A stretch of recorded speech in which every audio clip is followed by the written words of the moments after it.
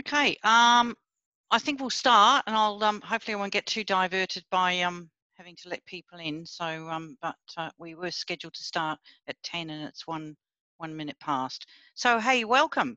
I'm really excited. This proposal started off from a very small discussion among PhD students at the University of Dundee to talk about publishing, but as they say in the modern language, it's kind of gone viral, and I've had 45 people sign up. So, and that's terrific from a range of countries. We've got people from over 14 countries, which is extraordinary. My name's Fiona Kamari Campbell. For those of you who don't know me, I'm a professor of disability and ableism studies at the University of Dundee. So it's great to be here today. I am running this session in a private capacity, and I will be recording it, so you'll have an opportunity if I'm going too fast. You should have all been sent the PowerPoints. I have, as usual with PowerPoints, added a few others after sending them to you, so so I can send the updates as we go. If you could put your microphones on mute. Basically what the format that we're going to use is I'm going to give a presentation. If you have any questions, just write them down. Don't put them in the chat box because it's a distraction, because every time somebody puts a chat message up, it pops up.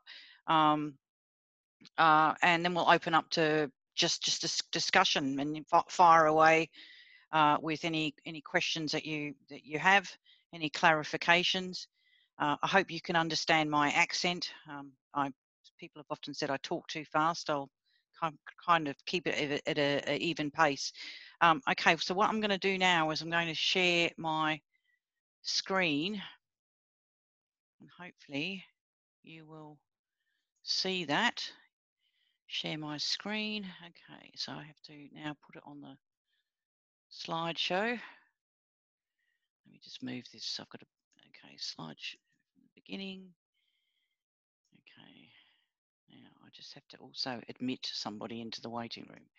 Okay, so these are my contact details. You've got that. I'm not going to spend much time on it because you've been given the slides in advance. So we'll move on to the next page when it decides to move. Let's have a look. Okay, next slide. Right. So I just put that up there, not so much as self-promotion. So I am currently a member of a number of editorial boards for journals, and I'm also been a member of 6 others in the past. When you're a member of an editorial board or a reviewer, that's a time-limited arrangement, so it's not something that goes on for the rest of your life. It's usually to ensure that there's a regular turnover of a variety of people who are on boards. So really, and again, there's a slide that gives you a range of my own research interests. Now, I've put that up because there are some areas that I'm unfamiliar with in terms of journals and research, but I think I've got a fairly broad range of perspectives. So I hope that what I'm going to say today in the presentation with you speaks to your own interests. I won't be able to cover everything. One area that I'm not covering today because of sheer time is book proposals. If that's of interest to you, and we can discuss that in the Q&A, I'm happy to actually run a separate workshop on book proposals and some of the kind of issues around what publishers do you approach, where do you want your readership to be. But today our focus is on journals. So I wanted to start off our discussion on I guess a negative note or a cautionary note, but I think it's a really important note to start off with, and that is the issue of predatory publishers. Okay, so I'm not sure how many of you are familiar with predatory publishers, but let's kind of go through this, because This is an area I think of a great concern, and I've often found, for example, for writers, for authors, particularly in non-Western countries or countries where English is a second language, that these predatory publishers tend to pounce on people. And this will be a theme throughout my presentation. I guess one of the challenges in international publishing, particularly if you don't come from the UK, don't come from North America, don't come from Australia, is trying to get your work out there in the international field. And one of the challenges and one of the barriers is this kind of issue of what's called international relevance.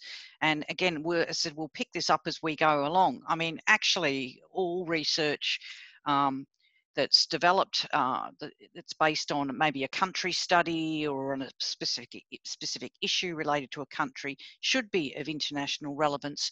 But in reality, the major publishing houses, as you would be aware, and the major journals actually are run from either the UK or the USA, okay?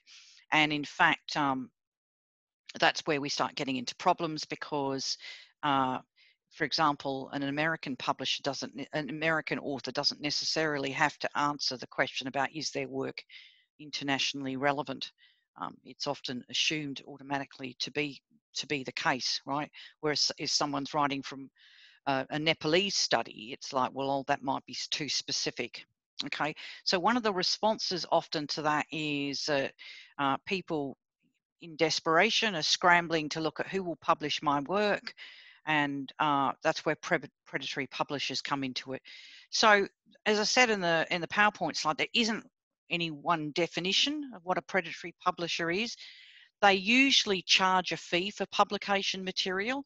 Now, I need to say to you that that doesn't mean that all journals that accept your article for publication and then ask you for a fee, it doesn't mean they're predatory, but you just need to check it out, right? Because it's a complicated area, okay?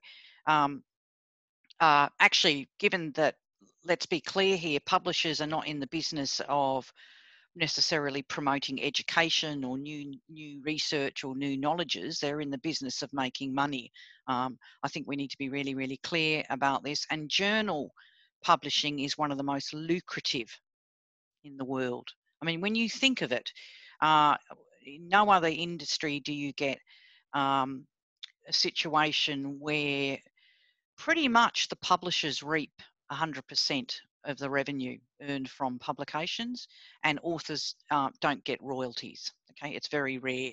In fact, it's almost unheard of. I would say 99% of authors don't get royalties. So if you're interested in publishing your research to get rich, I would suggest that you might want to think about writing romance novels or crime thrillers. That might be far more lucrative. The other thing with predatory publishers is usually they don't provide any of the backup that normal publishers provide. What do I mean by backup? What I mean is editorial assistance, proofreading. Most journals will hire copy editors to review your papers, and of course peer review, which we will discuss in more detail later, right? And when I say that most journals hire copy editors, that also is diminishing as they're trying to reduce cost savings. Usually what they do is they expect the author to copy edit, or the journal editor. I mean, in fact, the journal editors often play a kind of a go-between role. You may have also, and maybe this is something again in the chat we can, in the Q&A we can talk about it, maybe you've already been sent one of those emails. And, you know, they're quite flattering, those emails, like we've come across your, you know, your exceptional manuscript. We'd love to publish your work, and that all looks really good, particularly if you've never had a journal article published or never had a book published. You think, wow, this is great. This publisher's, you know, coming to me, wants to know more, and then you click the button and start having discussions. Yeah. So one of the things about predatory publishers is, yes, you might get something published. It might be a article in a journal, or it may be a book, but the prices are really, really expensive. Now that's really important, okay? Because if it's really high prices, people aren't going to buy it.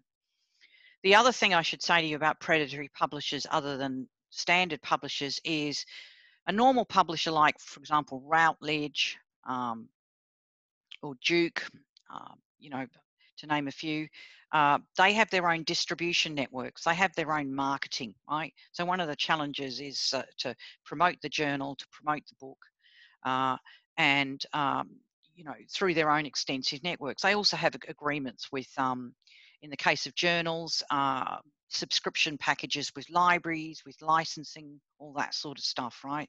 So again, like for example, there might be a journal that's on your library database. The library has probably purchased that journal as part of a bundle, okay? Same with books as well. So predatory publishers generally do very little, almost zilch, to distribute and promote a book or promote a journal. Sometimes it's actually really hard to access the journal. It's not open access. And I'll give you an example. Usually what happens if you're affiliated with a university, you can click on the button when you found the journal, when you found the article, and you can click on a button that links you to see whether your university is registered, you know, to access that. Otherwise, there's a paywall, right? And some of these articles can cost up to £35 for the article. With these predatory publishers, however, they are not linked to global university affiliation databases, which means nobody can see the article. You can't get access to it. You're lucky if you get access to the abstract, yeah? And the final aspect about this is to check out the fine print on contracts. Now, this is the stuff that's really distressing folks. And this is the stuff where I've had, you know, people I've met in tears, to be honest, absolutely in tears. They've got their first book published. They're really excited. And but then they've discovered, in fact, they can't use any of the material from the book elsewhere, because actually what they've done without knowing is they've signed away all their authorship rights. You know, you're the creator of the work. They've signed over all their authorship rights to the publisher. It means that their all their material is locked down. And I think particularly, if I may say, that particularly applies to people who decide to use predatory publishers for their PhD. Now, this is probably a bit hard to read, which is why I've sent it to you in advance. And as I said to you, I'm not principally talking about books, but this aspect of predatory publishers applies to books. So this is an amazing book. I don't know this person, so I've got no vested interest in this. This is actually an amazing book I came across on Amazon. So predatory publishers do put their books on Amazon. Medical Quackery in Sri Lanka. So it's a sociology book. It's about the regulation of medicine and people who kind of go around and say that we can heal you and cure you and that sort of thing.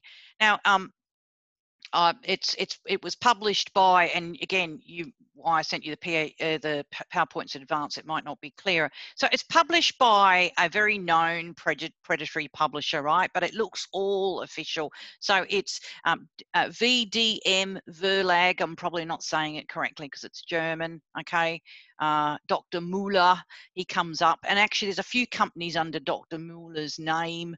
Now, this comes from, just to give you the context of this is not necessarily an illegitimate enterprise, and I want to make this really clear. In Germany, from what I understand, is actually part of the process of getting a doctorate is getting your doctorate officially published, right? So what's happened is that these publishing houses have arisen in response to this. But what they do, and this is where it's different from a traditional book, you send them the PDF, right, of your PhD, and they will publish it as it is.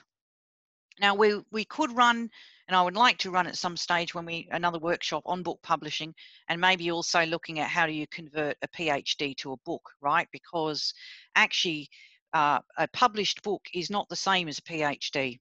Okay, PhDs are written in the style of a PhD. It sounds really obvious, but and the requirements differ from university to university and place to place. Yeah, so actually, there's lots of changes that need to be made, modifications and adaptations.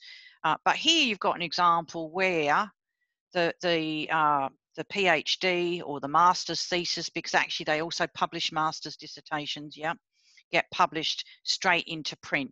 Now that again might seem really attractive if you want to start out and get your word and get your research out there. But as I said to you again, remember the control of copyright, yeah. But the other issue is it actually can be quite boring.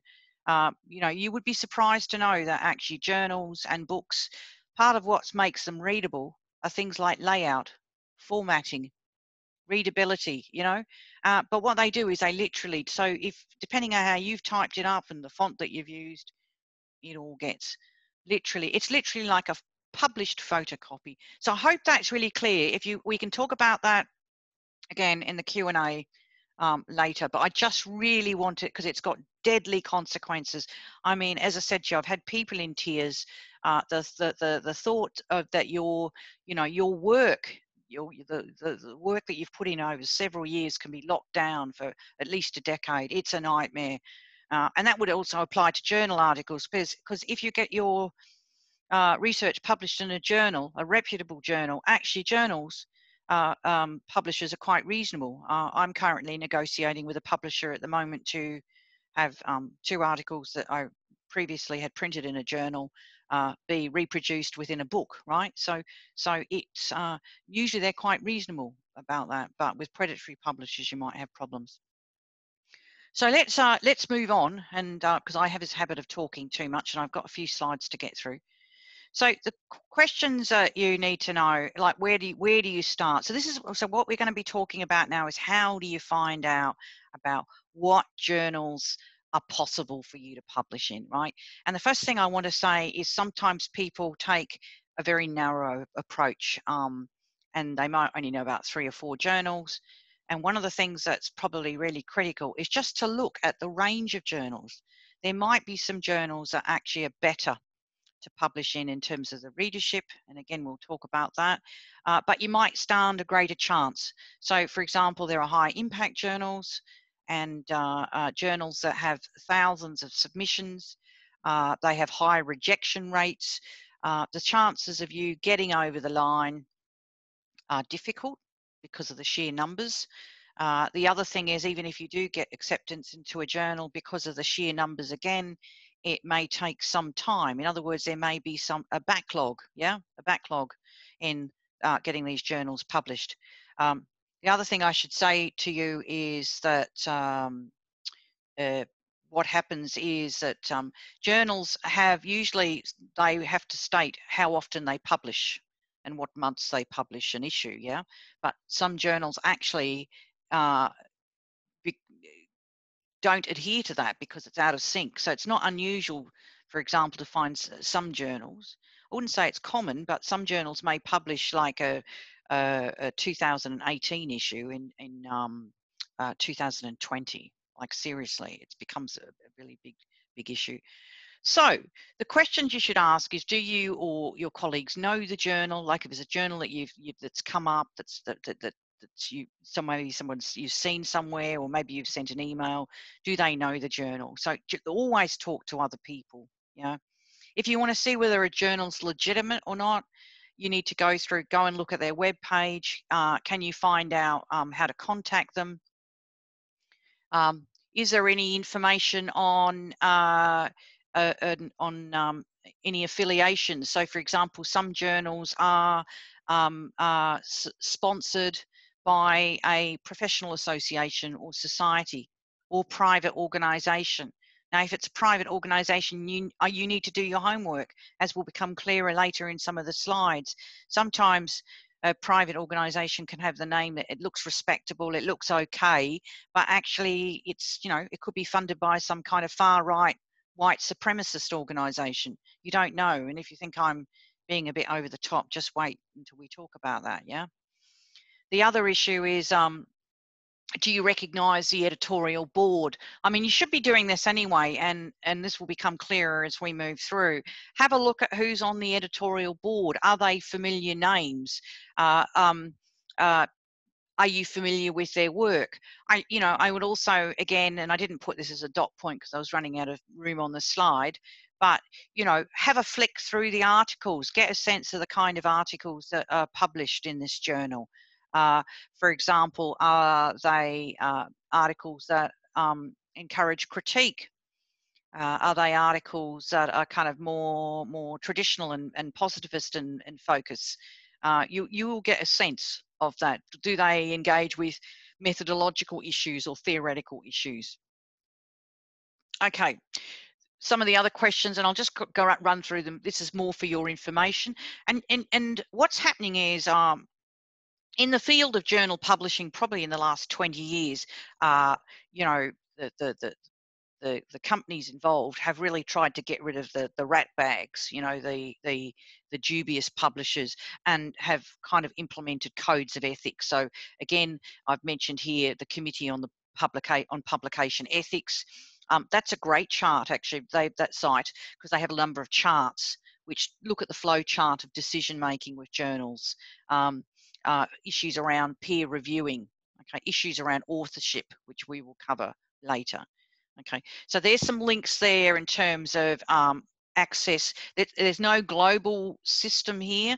Again, I've put some links down to platforms for journals published in Bangladesh, Nepal, Sri Lanka, Central America, etc. And there's a separate database for African journals.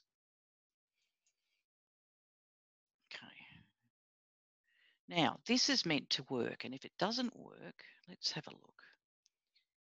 Oh, it is.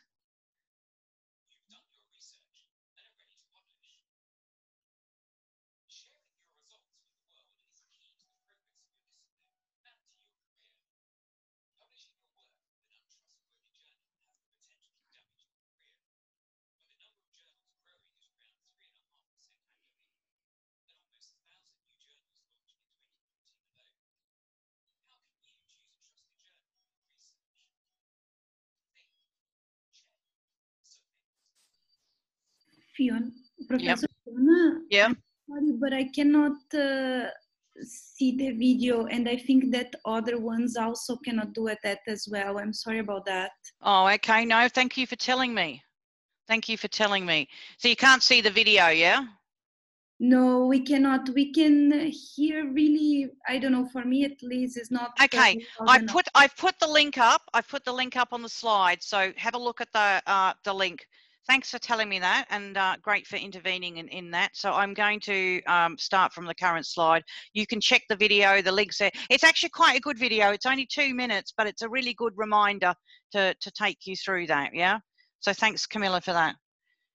Okay, hopefully that screen, right. So, oh, I'm going to turn that video off. Oh God, hang on. I don't want that. Are you ready to publish? Okay. When in doubt, okay, I'm going to talk about that. I'm right. Okay, let me just move that around. Okay, so I'll get on to the next slide, but I'm going to get around this video starting. So some of the questions that you want to look at is, why do you want to publish? Now, this seems like a really obvious question, yeah? But actually it's not that obvious. Are you there to put out new work? Are you there to contribute to a debate? Are you wanting to kind of get social change happening around your work, to find other people who are interested? Who do you want to read your work? Now, this is really important. If for example, and particularly there's a number of you here from non-UK countries, this is a really important issue. One of the things in my own work is in Sri Lanka has been trying to get Sri Lankan research published globally, right? Because actually some of the things, the experiences and the research findings in Sri Lanka are relevant. They're relevant to other countries. They can be adapted. People need to know about cross-country experiences, right? So if you want people outside of, let's say, Sri Lanka or India to read your work, you really need to look at a international journal. Now that's, and look, there's a dilemma with this because, as I said to you, the international journals are run and controlled and owned by UK big multi-million-dollar companies, UK and USA. So this is the dilemma. But we do have the global politics of research production, right? And they're also in English. This is another issue for those of you who English is a second language. It's a real dilemma. You can publish in your country's language in a non-English speaking journal. But the fact is, whether we like it or not, and I must say I don't like it, that English is the dominant global universal language. With French and Spanish coming up in the line, but at the moment it is very dominant.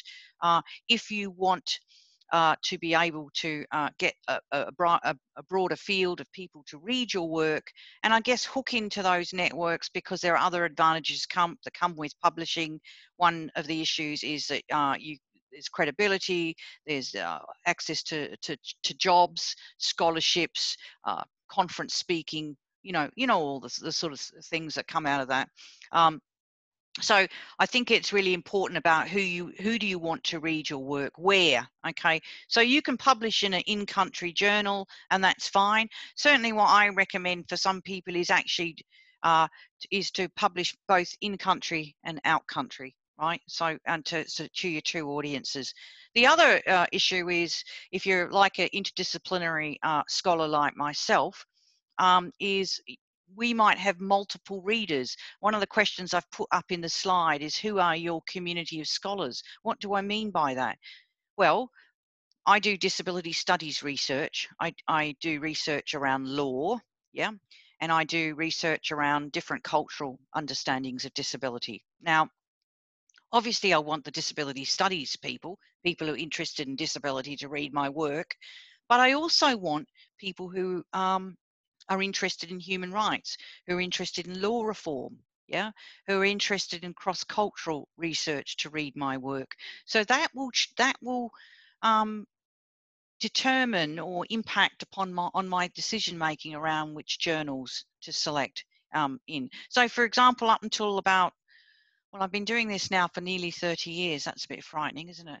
But probably up until about 10 years ago, nearly all my disability studies research was published in non-disability journals, right? So now it's a difficult one. I can't give you advice about which way to go.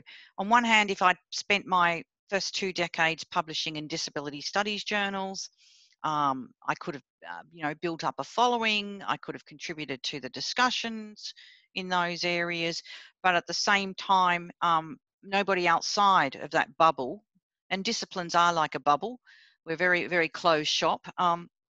Nobody else would have necessarily read that work unless they were looking for me specifically, and then they would do an author search.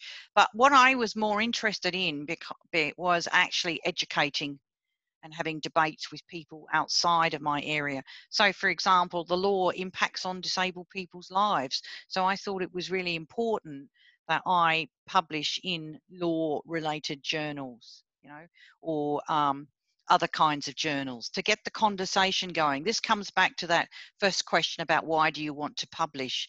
Well, I wanted to contribute to a debate. I wanted to get a conversation going. Okay. And you might have the question about, who are your community of scholars? You may have a diverse community, and these communities may not necessarily talk to each other. It's slowly changing, and we're now having more interdisciplinary journals. So where do you want to make an impact is another question. For some of you, depending on if you are with a university, and I know not all of you are, some countries and some universities look at journal rankings, or what's known as impact factors. You need to check that out. Again, we can talk about that when we open up the discussion. I know when I was working and living in Australia, that was a really big issue, and it was a very controversial issue. if you're not familiar with this, what happens in countries that do this is they rank journals from, 1 to 100 and even longer, more numbers. And so you've got top journals. Now, top journals aren't necessarily the best journals. They're usually ones that have got high impact rankings, more they're publishing more people are reading them. Impact is also looked at the issue of citations. Okay, some academics are forced to each year produce a record of what's called a citation matrix. In other words, who cited their work, how many, and where. But the problem with that system is it often keeps privileging the same prestigious journals. So I can say more broadly, and this is being recorded, I guess, for example, you will find that in the top impact journals around the world, usually and invariably come from the United States.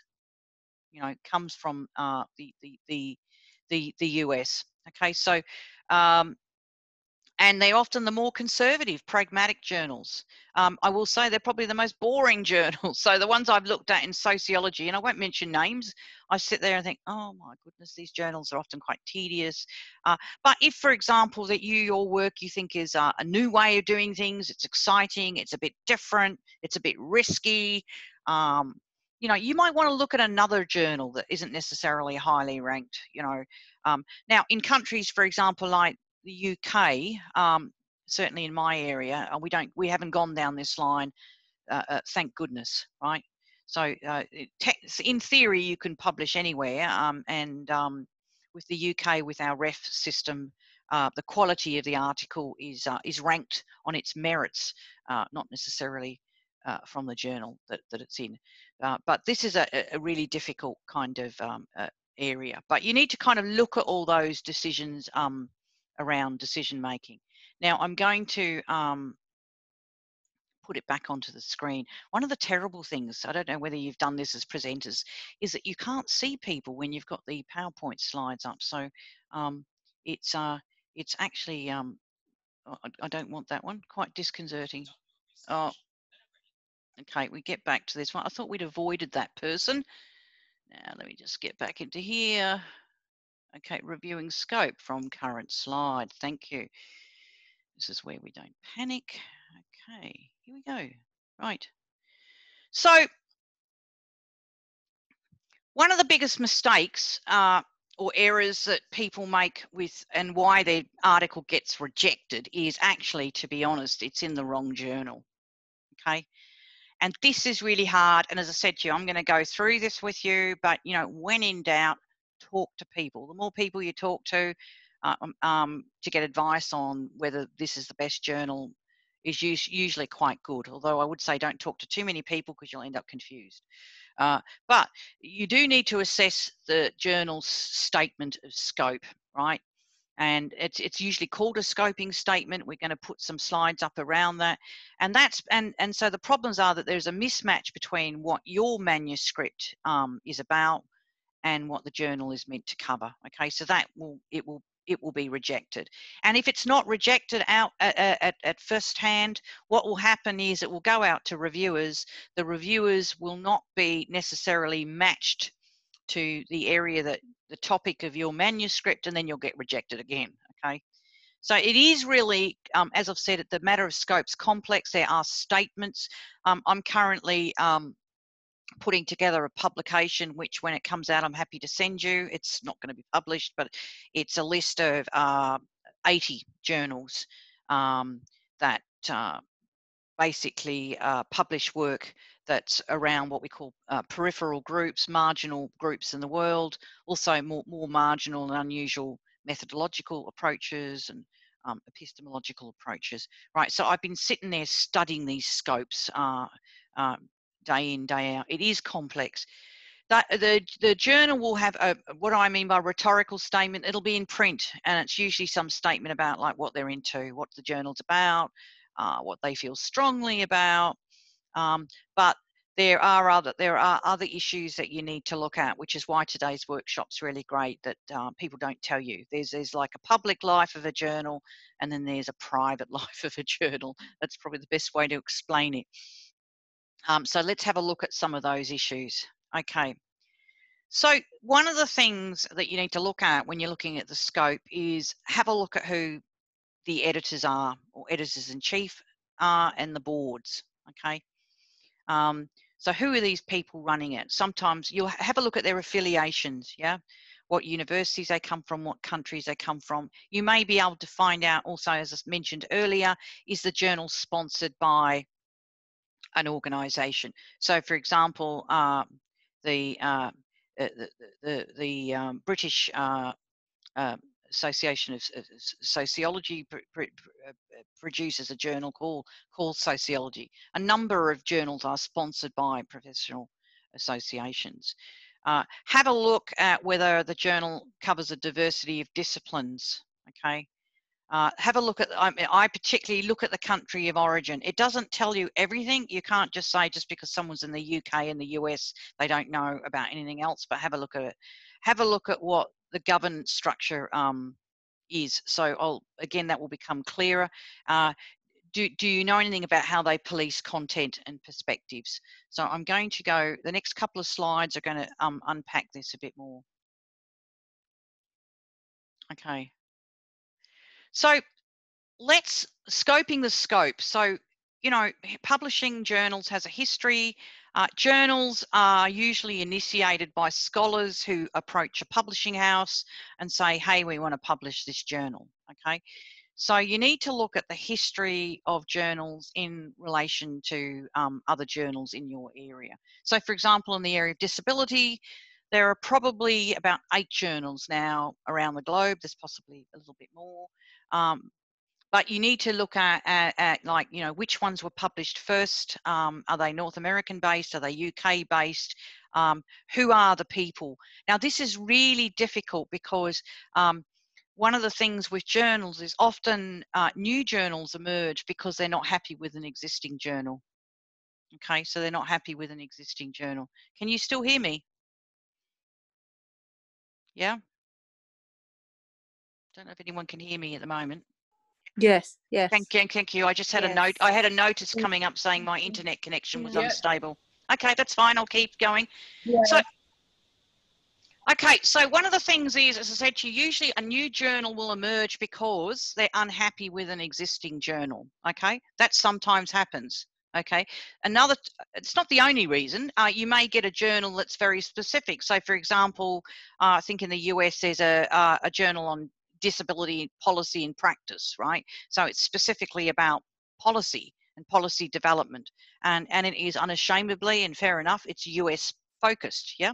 So you will get a variety of journals, but it's what's really important is to have a look at. So, and I have to be careful what I say here because, as I said, it's being recorded. So in the disability area, for example, you might get more traditional journals that are uncritical of the medical model, that a bit more scientific, may accept articles where there's the scientific study of disabled people. So disabled people are kind of a bit like raw material, and you've got the professionals. They may be about, you know, curing and fixing disabled people. So that gives you a sense of that camp, right?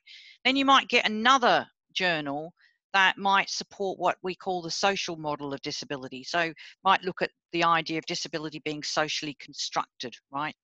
And you'll have a look at that because, again, and this, I don't want this to sound so abstract, but for those of you, I know that many of you aren't in the disability area, but what happens with the development of a discipline is certain universities get more well known than others. So for example, in the UK, Leeds University, Sheffield, Lancaster, they were the ones for the last, you know, 30 years that really have kind of kick-started disability studies, right? So again, that's where you kind of look at the kind of theoretical issues. You're trying to read behind the scenes here about what's going on, and the universities. Okay, I'm trying to make this as clear as possible. There are people, again, just using the disability field as an example, who don't like social constructionism and don't like the social model. They take different theoretical approaches, and they have also set up their own journal or their own focus. So for example, there's a Journal of Cultural and Literary Disability Studies that focuses on the humanities. It focuses on literature, you know, novels, and that sort of thing. So a very different focus. So you need to have, as I said, you need to have a look at that, and because you don't want, for example, to submit a paper that is, for example, critical of a particular theoretical approach. It might get rejected. Look, and I know this is very sad news for you folk, because probably you're thinking, well, isn't academia meant to encourage debate? Well, it is, but I think increasingly we are in a quite a toxic environment where there are limits to debate. So you need to have a look at that. As I said, look at past articles. That's the best way to have a look at. Don't just look at one issue. Have a look at, you know, a range of articles. Okay, have a look at you know, who's doing the writing, the location of people. Okay, now I want to give you one example from my own situation, and it just shows you you're never too old, never too experienced to make mistakes with this. So as I said to you, I've predominantly not published in disability journals, but I had produced a manuscript looking at concepts of shame within Buddhism, right? So, and was looking at how religious systems, the religious belief systems about disability might impact on the status of disabled people, right? So I submitted it to a disability journal, I won't mention which one, and it came back rejected. I was devastated. No, I wasn't. I was shocked, but I haven't had a rejection in several years. But I had a look at that, and I looked at the reviewers' comments, and what dawned on me was that actually the reviewers didn't have the necessary expertise to be able to even assess whether the manuscript was reasonable, or even a sense of whether it was important. In that manuscript, I included lots and lots of Buddhist content. I explained it. You know, I didn't expect the reviewers, or indeed the journal, or indeed the readership, which is why I explained it, to know anything about Buddhism. But I think that was a deadly error in retrospect. It's a shame, and maybe that might change over time, that as journals increase their reviewing database and their expertise and have more people from the global south, you know, doing reviews, that might change. Instead, what I did in the end is I had to actually submit that manuscript to a Buddhist studies journal, which is okay. It just meant that people doing Buddhist studies then maybe had to think about disability issues, so that's great. But what it meant that was that that, you know, readership in the disability area didn't have the opportunity to consider that there were other approaches to disability. So I've just put up, these are really hard to read, and some examples of scope. Disability in Society is an international studies journal providing a focus for debate about such issues as human rights, discrimination, definitions, policies, and practice. And it goes on and on and on. And next to it is another journal called Antipodes, a radical journal of geography. Okay. It says it pushes geography's critical edge, intending to engender the development of a new and better society. So there's a political statement. Many are inspired by Marxist, socialist, anarchist, anti-racist, anti-colonial, feminist, queer, trans, green, and post-colonial thought. It's got everything in. They do welcome the infusion of new ideas and shaking up old positions through dialogue and discussion. They've said they're never committed to just one view of critique. So again, that's a good sign. If you've got something that's really out of the box, you know, that might be a journal that you might want to have a look at, right? So these are just examples. But here's an example, and I'm going to just very selectively. Can you actually see the names on there? They might be small, but can you see the names? Yes. Oh, brilliant. Thank you for saying that. Thank you. So this is Disability in Society, and I want to show you an example, and I'll keep moving through because I'm mindful of time here. So this is how you'll find each journal is set up very differently. Okay, so with Disability in Society, which is a top disability journal, they've got an interesting structure. So they've got an editor, right, and they've got a consulting editor. And then they have a editorial team, right? They've called them executive editors, and you'll see my name on that. I've just joined them. And that's a small executive group that makes the decisions, right? Then they have two other categories, and you'll just notice that one's called editors and the other one's called, if on the second slide next to it, occasional editors. You might be thinking, what's an occasional editor? What's the difference between the two of them? And actually, I didn't know what the difference was until I got involved in doing this myself. Firstly, and again, I'll point this out in the slides later. This journal, basically every name on the list, and I've only got some of them there, all those people are reviewers, okay? So they're not just people put on a journal list to look good, right? They are, all those people are reviewers. Occasional editors are ones that don't do as many reviews, and the editors are ones that are tried and tested. In other words, as part of the standard and quality control, and then they also do reviews, okay? So there's quite a different system there. Again, outside of this, your homework for doing this is go and look at some journals and study the range of backgrounds. You'll see, in fact, this journal's actually got quite a diversity of backgrounds, but it's still very much UK, US, although increasingly they have actually made some efforts to have people from other countries.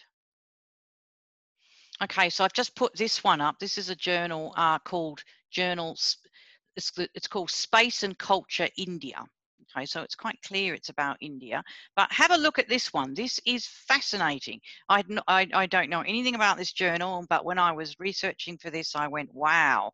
Okay, so it is published by Wiley, so that's a big international publisher. So that's one tick there if you want to get your stuff published more broadly.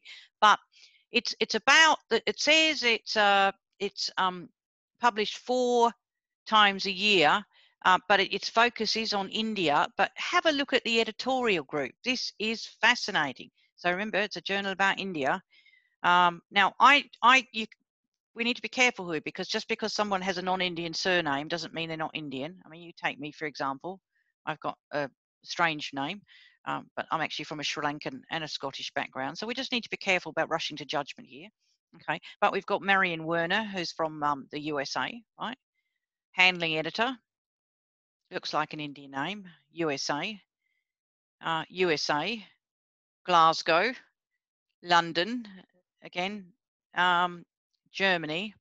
Managing editor UK. So we've got so the power of it in this journal is actually not in India. And it looks like it's not necessarily people who we might see as identifying as Indians or from an Indian heritage in the majority. Okay, their international advisory board. Again, I've only given you a snippet there. You need to have global advisory board, but I don't necessarily see any king hitters from India, right? The other thing about this journal, and again, I don't know about this journal, so I haven't got any hidden agenda with this at all. It is actually published by an organization that I know nothing about, the Alliance for Community Capacity Building in Northeast India. Interestingly, it's a UK charity. It's interesting. It operates in association with the Prague Foundation for Capacity Building. Okay, so these are the things that you have to check out, right? You have to check this sort of stuff out to find out more. And definitely, if that's a journal that you're interested in publishing, yes, it's in an international publishing house. Have a look at the kind of articles and where they come from. Okay, so this is the editorial team. I've just sort of, yes, I looked at the board here. So here we go again, editors in chief. There are Indian names here, but actually the two people are not based in India, they're based in the UK. Now, you might think, well, that doesn't matter, but there are debates, can I say to you, and they're quite nasty debates about expatriates holding the purse strings, holding the power. You will only know that from your own situation. Some of these debates are fair, some of them are very unfair. I've heard people, certainly in Sri Lanka, and we're very active on these debates about, what right does somebody who's been living in the US for 40 years, have the right to know about Sri Lankan perspectives. These are big question marks. Yeah, it's does the person need to be in? I mean, the fact is that the jobs are often available out country. People often are forced to leave their countries for political reasons. So it's a really complex area, but you just need to have a look at it. Who owns the journal? And again, look at this editorial board. I'm actually flabbergasted by this. It's got a mixture, but you just need to check the names. And check the names and check the politics, because I don't know any of these people here. But if you also want to get a sense of what the journal's really about, I would kind of click on the links of a couple of these people, find out what their politics is. And I'm just going to throw it out there because nobody can actually throw anything back at me because it's virtual.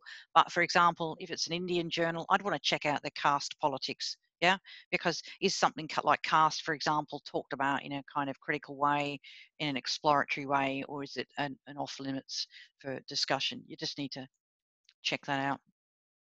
Okay, I need to keep moving through really quickly here because I'm a little bit behind. I just wanted to also give some examples of how the public face might be different from what happens in reality. The links there. So Hypatia is a really high-powered journal. If you get something published in Hypatia, which is a journal of feminist philosophy, you've hit the big time. I've never had anything published in there, by the way, but I've never submitted anything to that journal. But it is like a really big, high-powered journal. It says it's the forum for cutting-edge work in feminist philosophy. Now, if I read that, I would think, well, you know, they're really into exploration. They're into taking risks. They're interested in stuff that's a little bit edgy, that's controversial. But in fact, there's been a number of disputes in recent years over the removal of papers. What we're actually seeing increasingly is, and this is very, very sad, you know, I feel really distressed about this, folks, because what's happening is academia is a place for intellectual debate and freedom and discovery and learning about ideas from people that you disagree with. I mean, that's how knowledge develops and grows, yeah. But what's increasingly happening is if people don't like papers that have been published or find them offensive, is what happens is usually there's long letters and petitions to get that article retracted or removed from the journal. Okay, and that's a difficult issue. That happened with Hypatia. I very rarely use Wikipedia as a link. Those of you who know me know that, but that gives you an example of the Taval affair, where an article was published about transracialism and it was removed, but also actually people resigned from the board and there's new people and all this sort of thing. So you can check that out. Okay, again, mindful of time, I'm going to spend another 10 minutes on this presentation, so I hope I get through all this and then we'll open it up. I do want to do this. This is, I am creating mischief, but this is my moral responsibility. Be careful, not all journals appear to be what they claim. So, you know, sometimes, I remember I talked to you about the fact that sometimes new journals form because they're not happy with other journals. And that's okay. That's the development of journals, right? But sometimes what happens is some people find that they can't get their work published in respectable peer-reviewed journals because their work is so substandard. A poor use of data collection. Their conclusions are so over the top and offensive that they will not get published. And what they often do, and in this case, is they've set up their own journal, right? Because they're locked out of the mainstream. So this is a journal called Mankind Quarterly. It's been running since the 1930s. It's basically a white supremacist journal. It's pro-eugenics. It's a journal that it says it publishes controversial areas, including behavioural race differences and the importance of mental ability for individual outcomes and group differences. Basically, to cut a long story short, and you can look them up online anyway, they are the eugenics people. They believe that, actually they believe that East Asians are more intelligent than white people. White people are more intelligent than people from Africa. And so it's that sliding scale of human intelligence. Their recent issue put out a ghastly article on COVID-19 in the UK and argued that not only were higher Black and Asian minority people who died from COVID, you'd be aware of this. It wasn't just because of socio-economic conditions, it was due to different differences and lower intelligence. And this was just published this month. I think what I just wanted to point out to you here, which was the surprise to me, was I said it's a white supremacist journal, but actually it's not as simply that. You need to look at this, and this would make an interesting subject. There's a number of Chinese scholars that come on board, Saudi Arabia, Russia, Serbia. So all I'm just going to put it out there, countries which may be interested in the idea of their people being special people, nationalism, some of those kinds of issues. You just need to have a look at that, this whole kind of right-wing tendency. But yeah, have a look at that. Okay, so let me just, so I'm going to go for another 10 minutes and then we'll move it through. I mean, really, I will stop because I want to open it up for people. Word limit, have a look at it. That's the other big thing. Don't even go to a journal. If you want to write an 8,000 word paper and they will only accept 5,000, forget it. You need to just look at footnotes, endnotes. Are they included? I must say, increasingly, the word limit seems to be on the reduced side. Have a look at that. Have a look at whether they include footnotes and endnotes. That's a simple slide. Okay, I've put some stuff around authorship here because this is, and because you've got the slides in advance, I think it's really clear. I just want to talk to you about not so much going through all these notes, but talk about what some of the issues are. Okay, the first thing I want to say is if you are a research assistant or a PhD student, or indeed an independent researcher, please be careful about how you circulate your work. Work does it, this is a terrible thing. Work gets stolen. I've had my work plagiarized. It's bloody awful. It's sad. It's unethical. Particularly for research assistants, if you are contracted to do a project, before you start it, you need to find out. So I jumped to that second last dot. You need to find out, do you have authorships rights to any of the publications? If you're doing a lot of the writing, the majority of the research development, you should be able to put a case to have your name listed as an author. I know this is really hard because there are big power imbalances. You might feel intimidated and fearful to even have that discussion. Try and get an advocate if that's the case to help support your case. I have seen over the years scandalous situations where basically the research assistants have done all the research, done all the writing, they've even submitted the jolly manuscript to a journal, and they've not been given credit or authorship for anything. And I'm sad to say, even as a professor myself, I've seen situations where professors, often because they're very busy and are not reading the latest material necessarily, or maybe they're not even doing as much writing because they're busy, have claimed first authorship status, even if they've just have had limited input. They may have written a paragraph or corrected your grammar or whatever. It is sad, and again, it's that issue of rank. I think we've improved now. I think students are far more, particularly PhD students, and I think there's a better culture.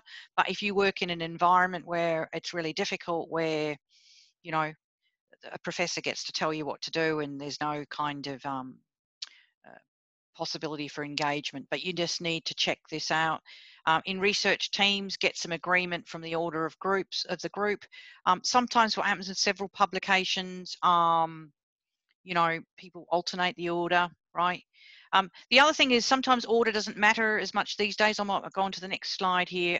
Is that actually, no, I'll go back because that changes north. I was going to say, often these days when you're submitting a joint article, most journals now ask you to indicate the percentage of contribution. Yeah, so you need to get some agreement about that. So actually, it doesn't really matter about the order because if you're all down as 50% or 25 or whatever it is, depending on how many people, some people get their bee in the bonnet. They get kind of niggly about whether they're first author. I personally it's not particularly bothered me, but you know, you just need to kind of have a look at that. I won't go through the 4 criteria. I think the 4 criteria, you've got the PowerPoints, it's really clear. But if you have any questions after having read them, you know, because you've got the PowerPoints advanced, let me know. Again, I just wanted to quickly go through this slide just to let you know what this is about. You've had a chance to read it. Why might there be changes in authorship? Well, you know, it's interesting. You know, what might happen is that you might be writing a paper with one other person or maybe another, and depending on how the writing process goes, you might be kind of contributing bits and pieces, right? And you only see the final. You may be in a situation where you only see the final manuscript, yeah, but you're not happy with it. Maybe actually you've nominated a person in your group to submit the manuscript, right? And then after it's been published, you've had a rude shock because you thought, hang on a minute, that's not the article that we all agreed to be published. The person we asked to submit it has changed things, you know. They may have added references, but they may have changed some argument. And they've changed things in such a way that you think, hang on a minute, I actually don't agree with this article. I don't want my name associated with this article. That's when there is a process for negotiating either your name to be changed. Okay, and as it says here, again, I'm not going through all these. If you want a change of authorship prior to publication, everybody has to agree. Now, why is that important? Because I've seen very unscrupulous, I mean, this is nasty stuff, right? This is the down and dirty of academic processes. I've seen stuff where, you know, a person who's taking the lead in writing the article has had a fight with somebody else, and you know what they've done? They just removed their name. They haven't told them. I mean, how horrible is that? How unethical is that? So that's why these journals have come back. These journals have had to try and, over the years, resolve disputes in this area. But they've now introduced rules, and this is Taylor and Francis, but most journals do this, that everybody has to agree to the addition or removal before it goes in. And as I said to you, there's quite a process after publication.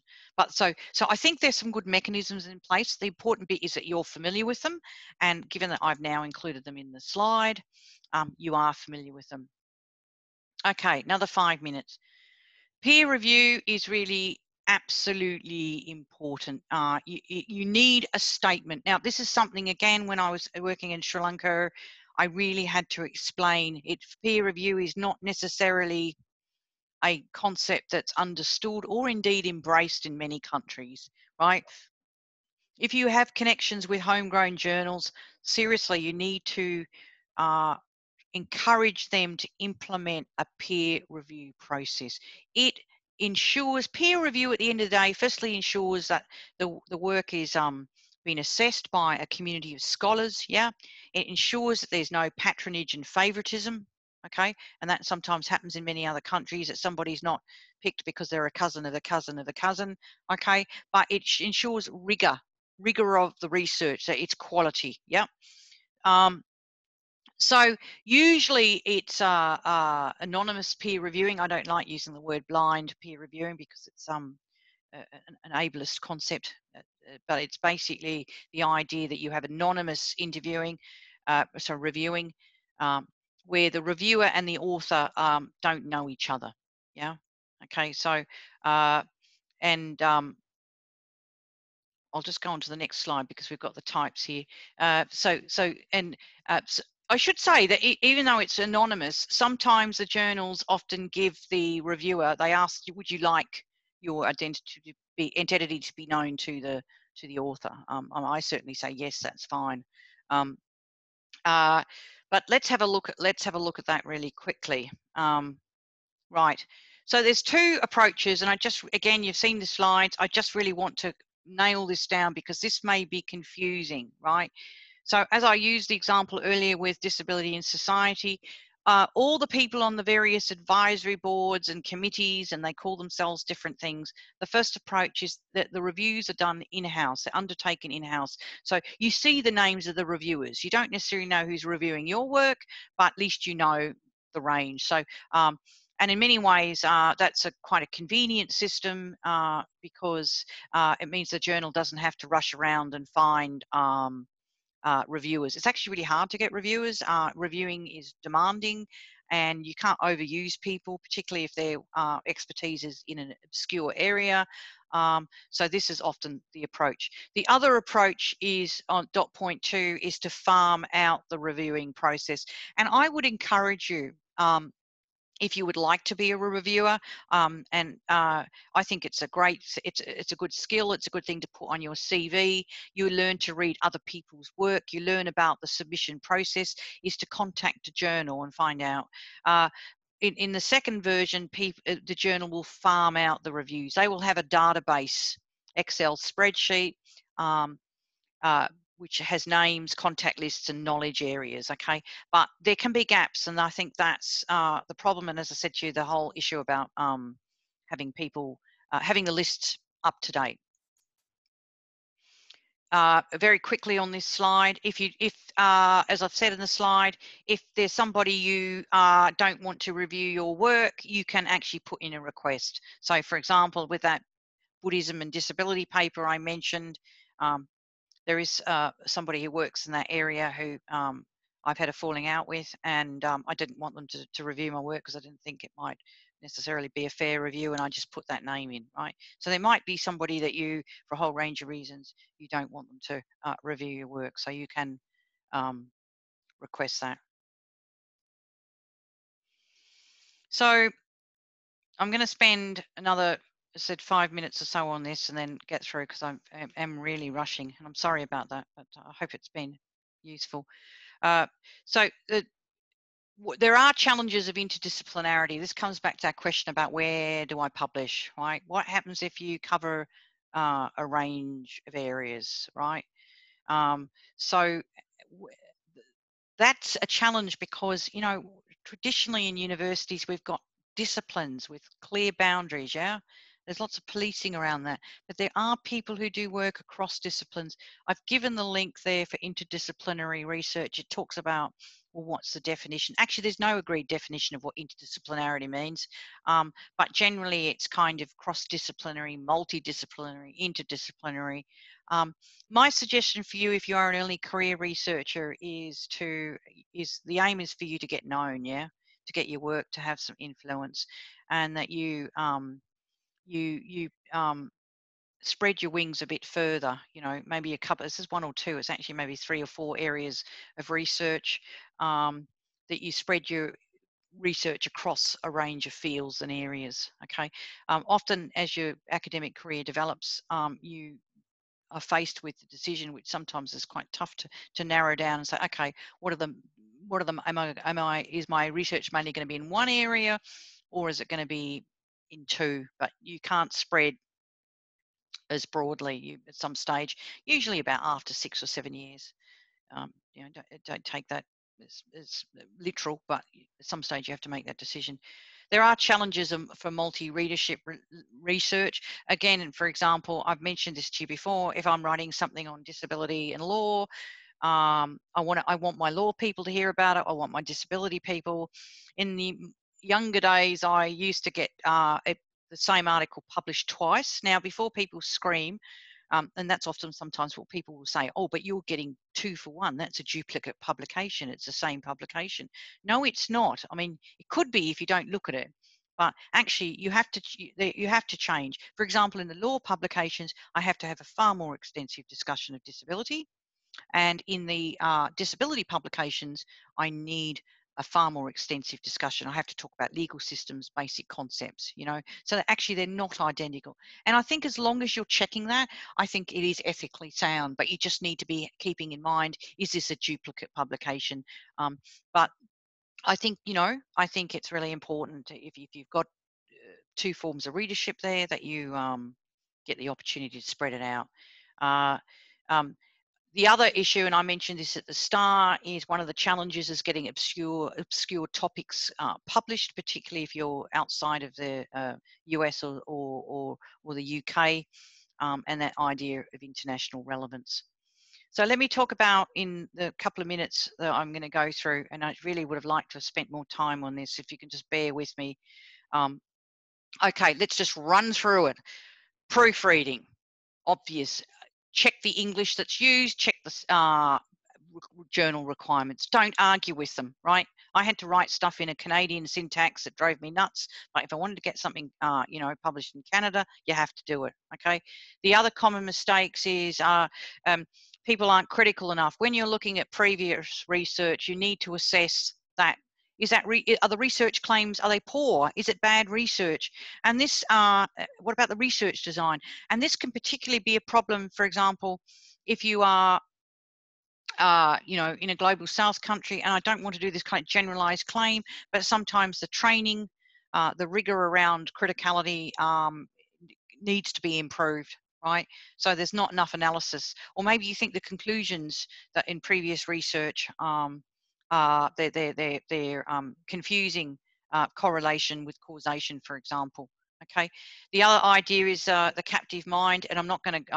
I have got it on the next slide, but it's there, you can see it, is I think one of the things when you're, particularly for those of you who are not from the UK or the US, is basically all your argument and all your literature is based on Western sources. And that's okay, but if you're relying on Western sources and Western concepts, I think that's really dangerous. So for example, the thing that I often as a reviewer ping people on are different concepts of family, kin relations, different ideas of self, individualism, yeah, different ideas of time. They don't culturally make sense, and yet the research that you're using to bring into your study is actually based on a different cultural system. The other area, and I said I'm going through this quickly, I called it regurgitating the canon. Let me give you 3 areas that this often comes up, and yes, it is stilted towards my research, but for example, there's a concept within Sri Lanka called Protestant Buddhism. It was developed in 1958 by a scholar by the name of Obasekara.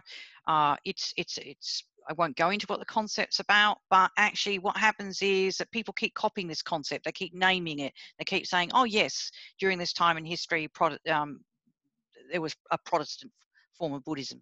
You know, you need to critique these concepts. Just because one person said it, does the concept stand the test of time? The other area, for example, is sex gender concepts. Now, I'm not going to open up a can of worms here, but for example, you often hear in research around the idea of the third sex. You know, is that understanding in the country the same of the third sex, the same, for example, of how transgenderism in the West is understood? Okay, so you've got to be very careful about mixing concepts up. The other final one is an absolute bugbear of mine without critique. So many people write without substantiation that, you know, Buddhist countries, Hindu countries, African countries believe in sin and karma and believe that, you know, disability was caused by, you know, sinning in a previous life. Show me the evidence.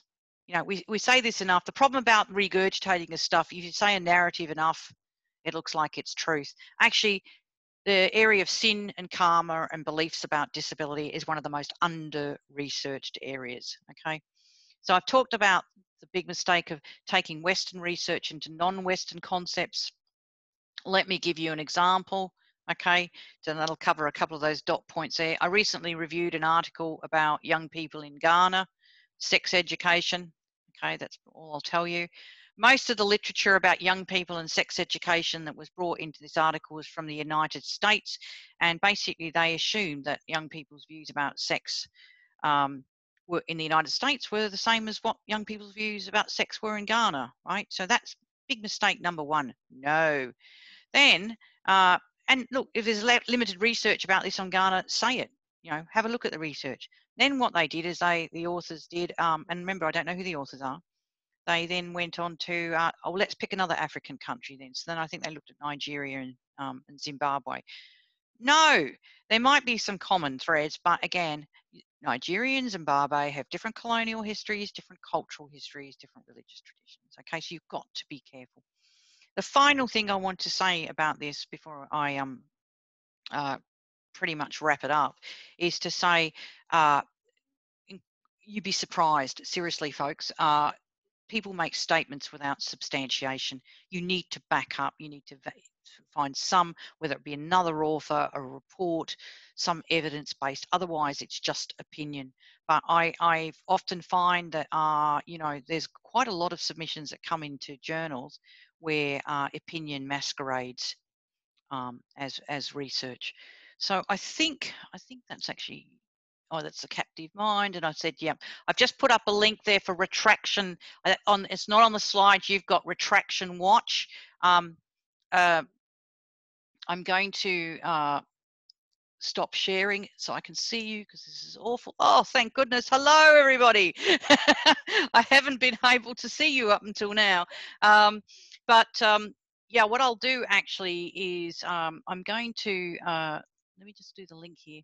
I'm going to put in the chat. Okay, chat. I'm just going to put this link up here for you. You might just want to copy it now while you don't read it.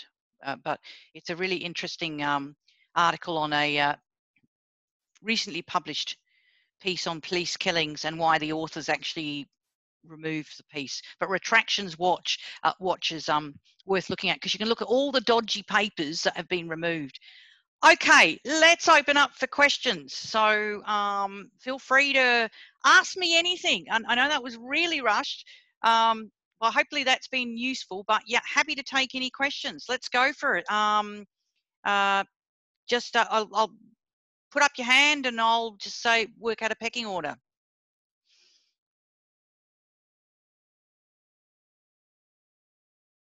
Any questions? Don't be afraid. Yes, Padmini. Hi, Dr. Campbell. Hi, good on you. Great to meet you. Yeah, thank you. I'm not turning on my video because I have poor internet connection. That's okay. I should have said that at the start. That's fine. Yeah, that's fine. Thank you so much. And I wanted to email you, but about 3 weeks ago, I'd ordered a book edited by Dr. Guy, in which you have a chapter on. Yes, I know that book. Yep. So that was the reason why I signed up for the webinar, and I think this is by far the most honest and authentic conversation within the space of trying to publish. Yeah. And I'm a doctoral candidate, so my question, it is around the politics of how graduate students can navigate the publication spaces. And is there a time within your PhD education where I'm just trying to frame my question to be simple. Should I need my professor to approve if I want to independently research and write a paper about my country? Yeah, I get you. Okay, a couple of things that you've said. Firstly, that book, just as an interest, I'm not flogging the book. I'm actually going to flog the publisher. So it was published by Sage India. And these are the dilemmas. These are the dilemmas, because Sage is an international publishing company, right? Yes. So they will publish Sage India is a what do you call it, a kind of like a branch. That's not the right word, but you get it. So what's good about that is they will publish stuff that's related to the Indian subcontinent, and the good news, and this is what you need to think about too, because it's published in India, the book is cheaper, right? It's on cheaper paper. It's not as polished, and that's really important, because actually, if, for example, and this comes back to who are your readership, if you want people in your country to be able to read materials, and this is for everybody here, sometimes you're forced to look at a regional publishing house, yeah, because most of the books are too expensive. Now we know that there's piracy. Yes. We know that there are Facebook groups that people can get access to copies of. This book is expensive too. I know. They sold me the one that is being marketed elsewhere too. So this was, if I was not, if I didn't have my parents pay for this, I wouldn't be able to buy the book. Oh, look, it is, and it is really expensive. And again, because this is being recorded, I'm kind of restricted in what I can say. But I certainly know, for example, when I was working in Sri Lanka at a university, I mean, we used to go to a copy shop and do bulk copies of textbooks, yeah? So yes. I'm just going to leave it at that. Getting on to your other question. Actually, you know, this is a difficult thing because it's about custom and tradition as well. Actually, firstly, at the most basic level, actually, you don't have to ask permission of anybody to publish a work. Let's make this really clear. You're an adult. But, you know, and I'm just saying this because we've got a very broad audience here. But, you know, sometimes it's interesting. It's complicated because sometimes people do PhD projects, particularly in the sciences, more so than the social sciences, where they're hired to do a PhD as part of a research team, right? So they've got a couple of students and they're doing a project together. But again, that's the discussions about ownership of the work and the data and publishing issues. I would be clarifying this at the outset. So, for example, if the professors who've put in the grant, you know, and then got the studentships, it may be more complicated. If you're not in that situation where, you know, you've applied for a scholarship or you're fee paying yourself, and you're doing an independent PhD, you actually shouldn't need to ask opinion. Having said that, I mean, one of the things is PhD programs are of mixed quality. Not all PhD students are having conversations about what happens after the PhD, about career pathways and choices. You know, should I become an academic? Should I do postdoctoral? These conversations are hit and miss and often depend actually on the supervisor or the PhD training program.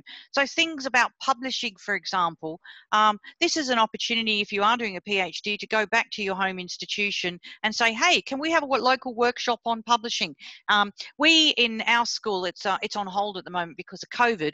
We have what's called a publication syndicate, where anybody, and I know Dashani's here today, she's done this, where people can submit drafts. People look at the drafts, people from all sorts of disciplines, so people from other disciplines, you know, with different backgrounds. People see different issues because they come from a different discipline. They review the manuscript, they give the feedback to strengthen the draft, and that's called a publication syndicate. If you write to me, I can give you a handout on that. So I think it's about finding ways to explore the issue of publishing. So anyway, if you want to follow that up, that's great. Any other thank you questions? Oh, hi, Fiona. Can you hear me? Yeah, I can. Okay. Thank you for the seminar. I would like to ask quickly about your opinions on the preprint, please. So, do you think that we should go for the preprint or just don't bother and go straight for the peer-reviewed journal? Thank you. Yeah. Well, preprint. There's two different ways that preprints organized. Sometimes preprint, and this is the problem about some of these terms, sometimes preprint is like an advanced issue because some journals now, in terms of their competitiveness, it's about getting the stuff out quickly. So for example, if you're writing about COVID at the moment, you don't want that published in a year's time because there's a backlog. Yeah, you want it published now. I think it really depends, to be honest, it really depends on the topic. I would, again, come back to the question about to check out what's mentioned by preprint. Okay, I'm not sure if that answers your question.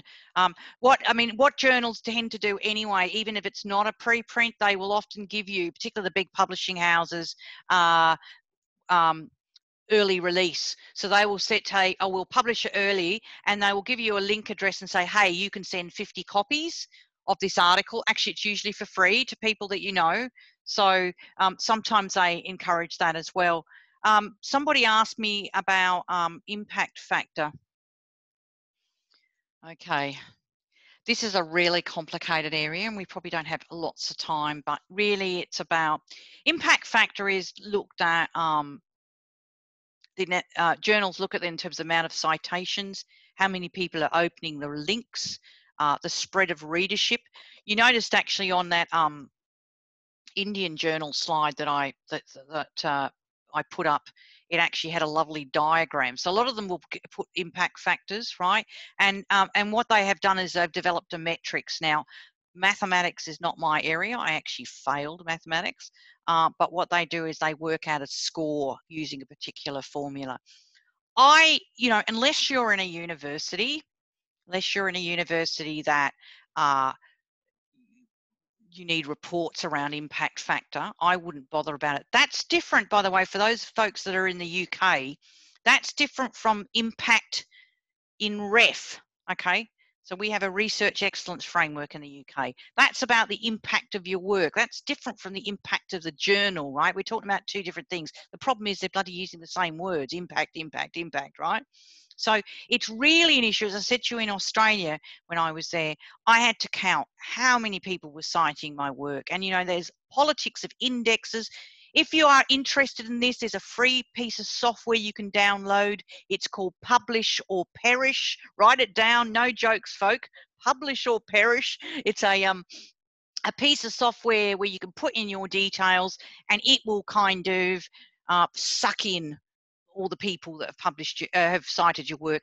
The problem is, like with me, it doesn't include things like book chapters and stuff like that. Yeah. So and there are other things.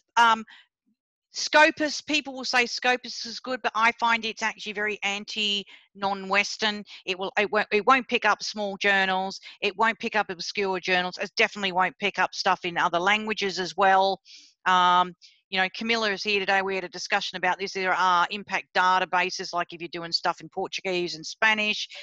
So these kind of like Western English speaking journals are not so great for radical, non-typical journals, and definitely for those of you who are writing like through Sage India. Jesse's asked what, you can talk to me, some of you too scared to do. What role did my PhD supervisor have in my materials for journal publishing? That's something you negotiate with your supervisors, you know what I mean? Like, I think to get advice, get them to read it. You know, I think that's quite good. I, as I said to you, I think in the sciences, and I think somebody put something about sciences. Yeah, lots of explosive preprints, someone was saying. So, no, I'll get back to the topic. It really depends. Some of you have, like, if it's such a hierarchical relationship, like, you know, and I know this happens, and don't get me wrong, because I come from Sri Lanka myself.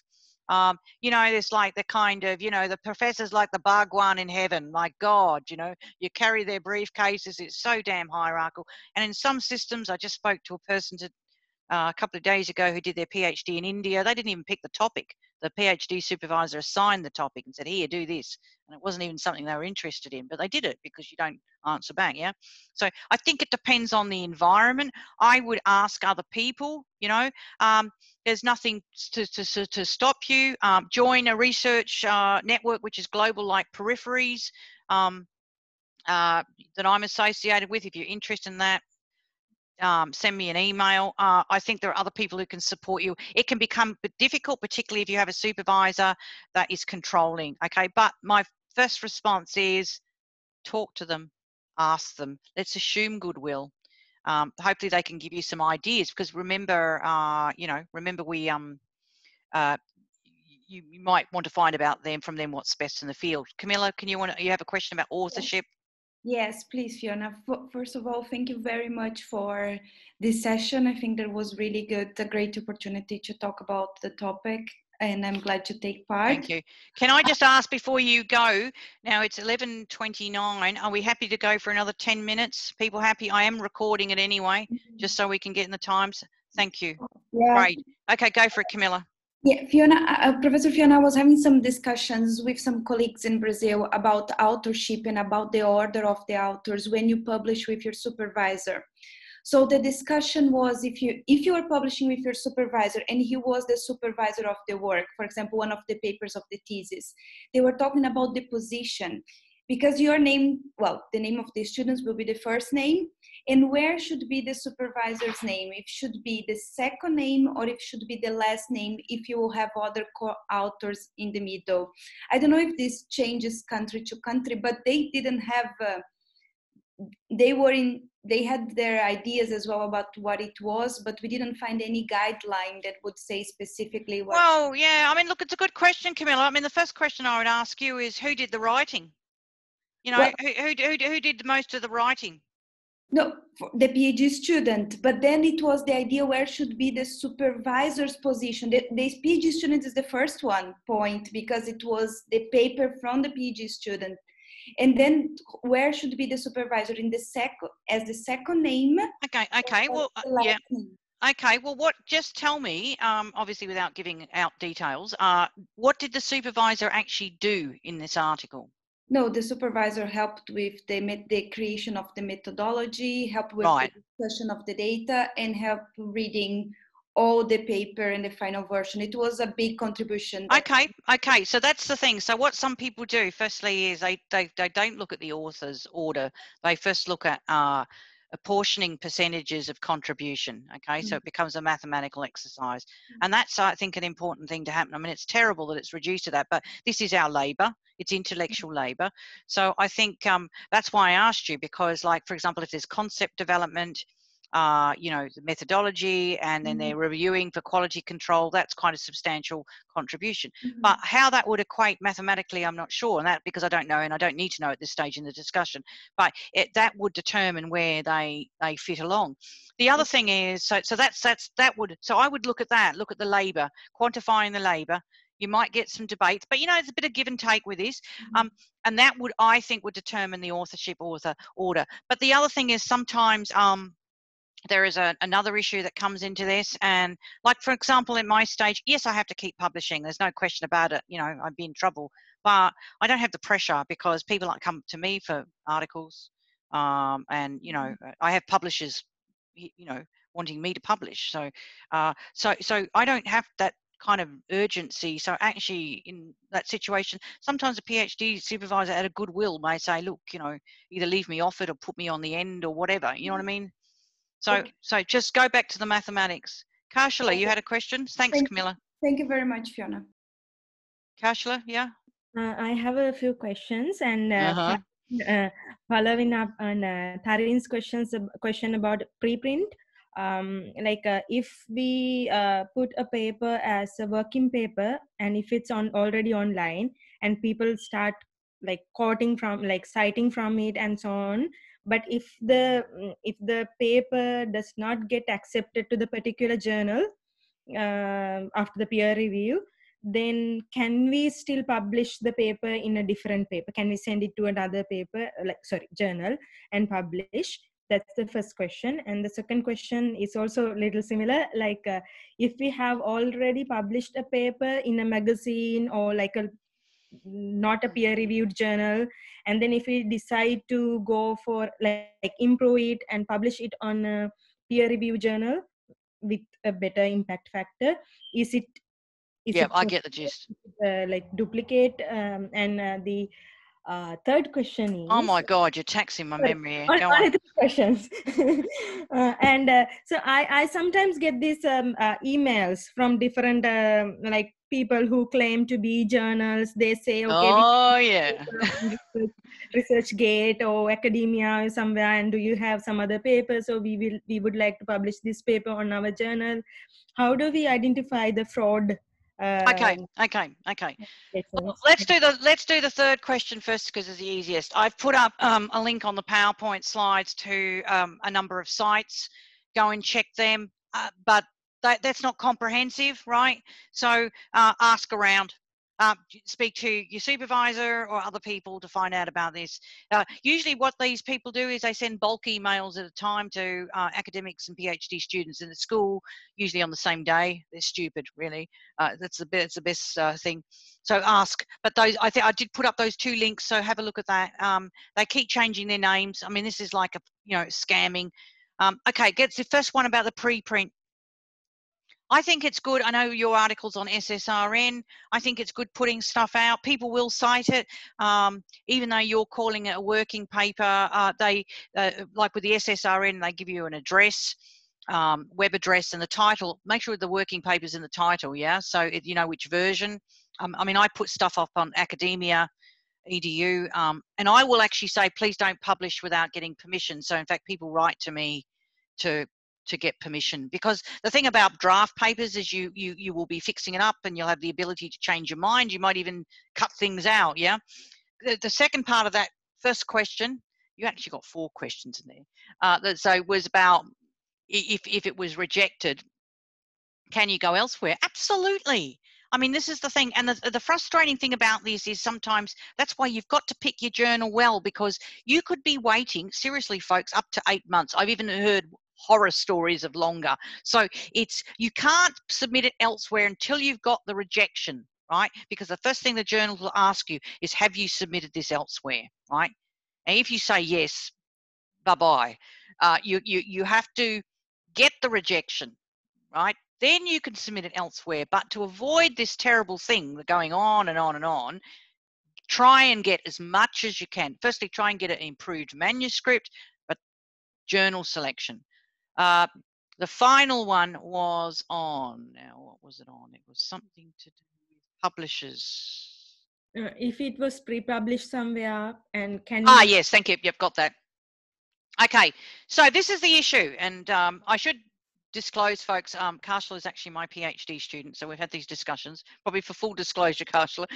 So what happens is often because people don't know about this peer review, and they submit all these publications, particularly when they're applying for a PhD or elsewhere. Actually, I mean, it's a terrible situation, but those publications are actually worth nothing, right? I mean, they're kind of there. When you're, particularly for scholarships, you have to have peer-reviewed publications, right? But it doesn't mean they're a waste. So the short answer is, yes, you can. Not as identical, right?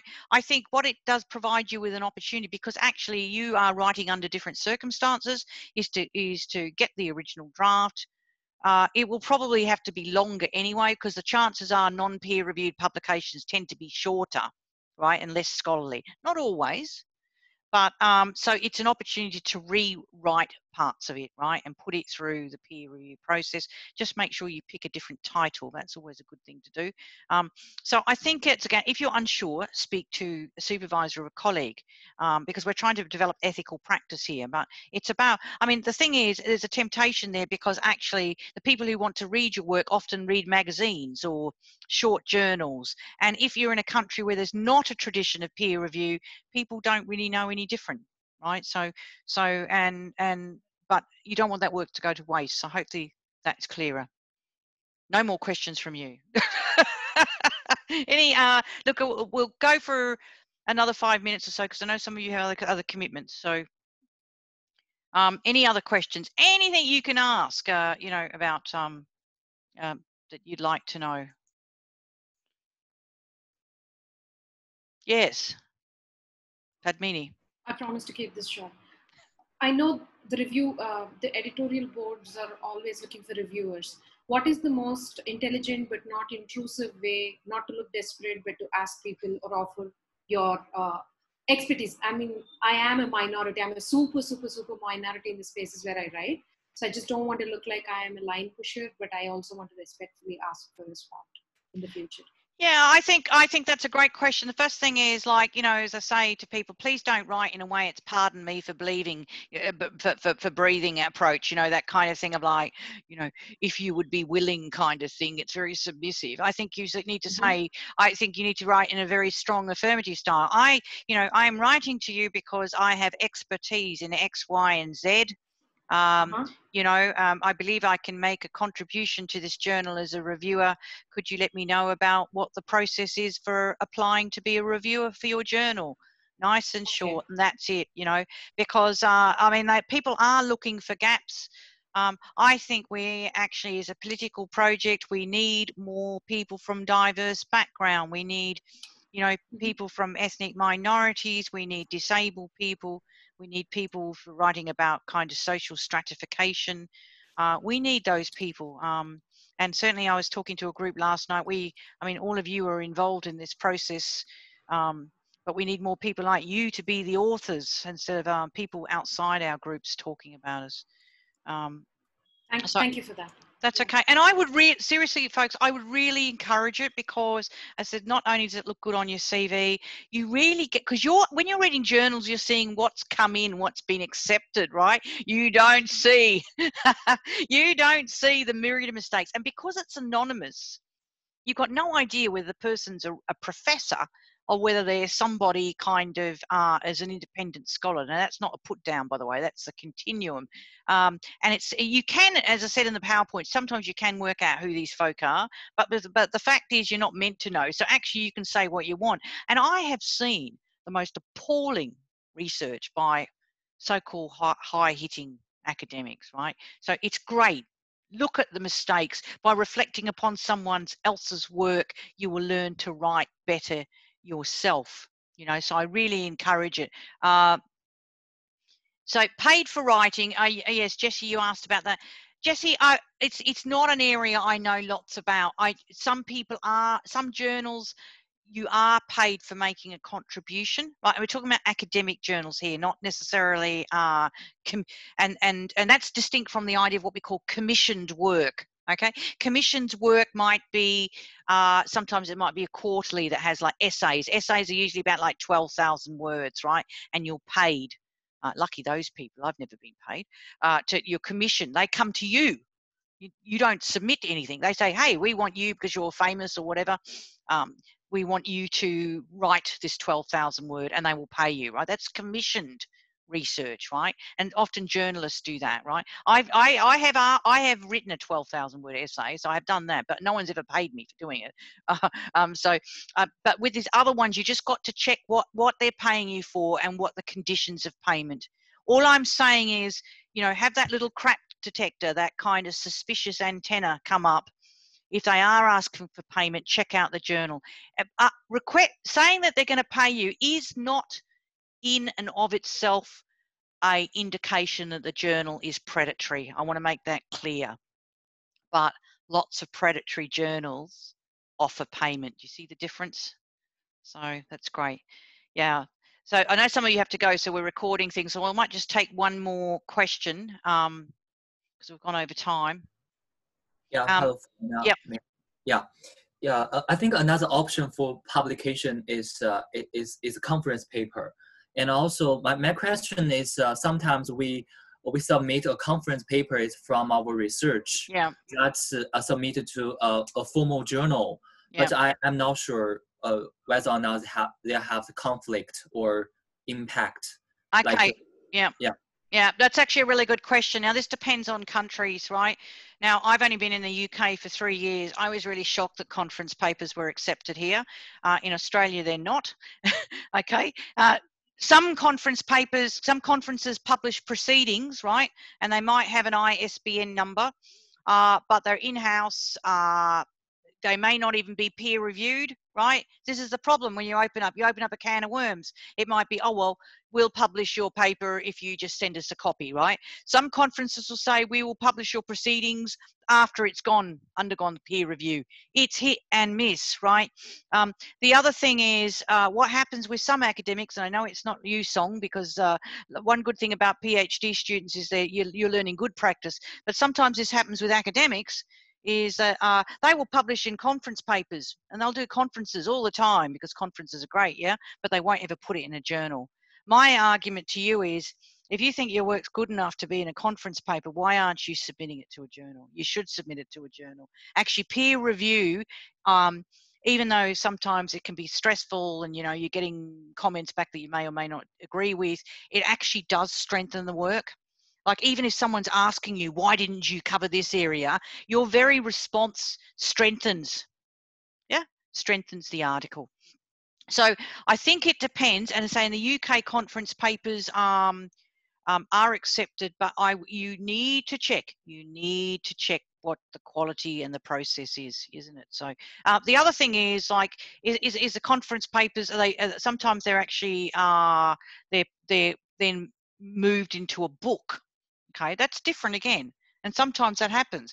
Sometimes journal, by the way, special issues. Third World Quarterly, which I published in, was a disability issue, right? And it was so successful, that journal issue, that they then republished it. We weren't allowed to update it, unfortunately. They republished it into a book. It's all about getting your word out. Now, I know that we're way over time now. We have that extra 10 minutes. I just wanted to ask you, would you be interested in another session at some stage on book publishing? Is that something that, just stick your hand up? Yeah. Good, great. So we might organise that. Now you've got my email address. So if you have any follow-up questions, yes, how to make a thesis into the book, I'm happy to actually look at those things, because that, again, and seriously, folks, if anybody sends you an email and you're having a bad hair day, you're feeling depressed, and they say, hey, we want to publish a master's thesis, or we want to publish a PhD, be very careful, because once you send that stuff off, it's gone, right? So I hope that that's been quite useful. But if you have any other questions, just email me, and I've got all your emails. So what I'll do is when I organise another session, I will email you you all. Yeah, someone's asked a question about professional academic blogs. The other thing, just separate from that, I probably should run, I used to run another session in the past, and I'm happy to run 2 sessions. One is how to promote your research, how to develop your research profile. So maybe we might make that one as a separate one, okay? Because that's the other thing, particularly is like, how do you get your work out there? I can tell you, when I was living in Australia and when I was living in Sri Lanka, it's really hard because people forget you even exist, right? So it's there is kind of like if you're not with the in crowd, I mean, I'll say to you honestly, one of the great things about coming to the UK is actually I don't have to travel far, and all the people, your community's nearer, and the same in the US. For those of you who are on the peripheries, we need to find out really creative ways that you can promote your research. Look, I'm probably going to wrap up now, and I'm sorry I went a little bit over time, but there's been some good discussions. You keep your emails, just send me an email. And listen, I'm not one of those bug one professors. You don't have to write Dear Professor Fiona, just write Dear Fiona, right? And as you can see, I'm a plain talking person. So if you have any questions, just send me an email. Okay, and I'm going to have this recording and I'll put it up on YouTube, and I'll send you the link to the YouTube if you want to review it. Okay, have a great day. Thank you very much, Fiona. Thank you. Bye. Bye. Thank you. Bye. Thank you. Bye. Bye-bye. Bye. Bye.